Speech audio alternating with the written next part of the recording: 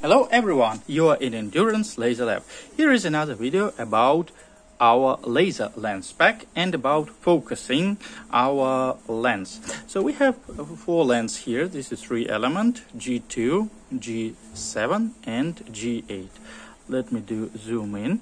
So keep in mind that all the time you use the laser, use the lens, those notches should be outside the laser. So let's install it on our laser. So here is our 10-watt deluxe and our new laser box. We turn it on, and now we need to go into focusing position. Keep in mind that to operate focusing position you need to plug your Arduino. You just need power. You don't need to any firmware, anything. You just need a powerful Arduino, and now you can go into focusing mode. So now you can install the laser and set up a focus. Okay, let's turn it off. Here is my 3-element lens. I screw it somewhere in the middle position, and let's turn it on. Okay, so you see the spot. It's getting it's quite big actually.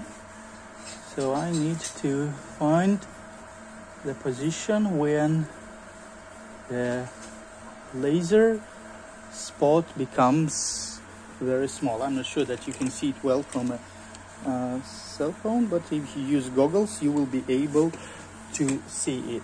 So now I think that I focus it, and the range is something like 90 millimeters. So and you can see it on your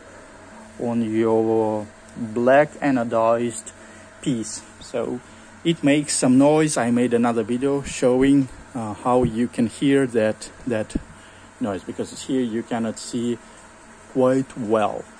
So about G2 lens, I'm gonna unscrew it, remove it,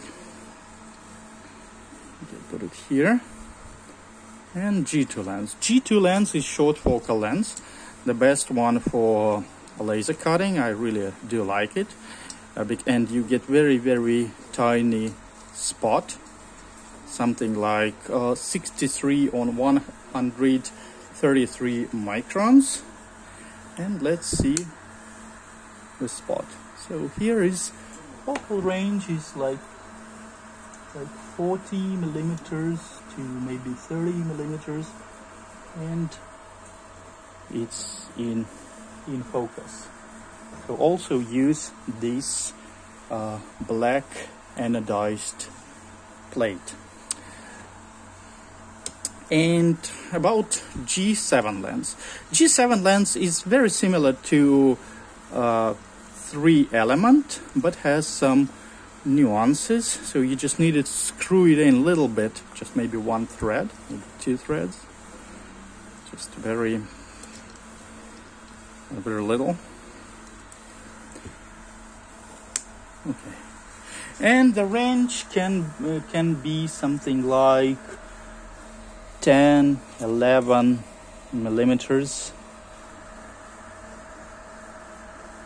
So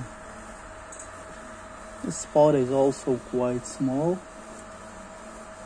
Okay, so now I'm in focus, so probably like 10-11 millimeters. And also you see, I can show it to you, that the spot on long range is kind of parallel. So you see that you can get a quite small spot on a longer range. So this lens keeps this laser beam in parallel quite well. And the last lens, G8. So G8 is very specific. Also you need just one one turn, maybe 2 turns inside. And I don't use this lens much for cutting, but it makes really good laser beam on long range. So you see that it's quite small, and it remains quite small on long distance. So you see that it almost goes parallel. The problem with this lens that you cannot focus it to very small size, unlike G2 lens. But the good thing that you can have a quite small spot on very long distance. But I think you can focus it on like one. Yeah, it's good. It's going to be bigger.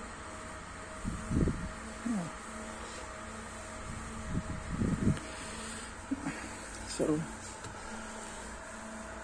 yeah, so on 10 centimeters, like 4 inch, with maybe 1 turn, you can get it focused. But keep in mind that the laser beam spot for this lens will be bigger than on G2. So I suggest you to use G2 lens for cutting and for accurate engraving, and 3 element when you need a long distance from your laser to a surface.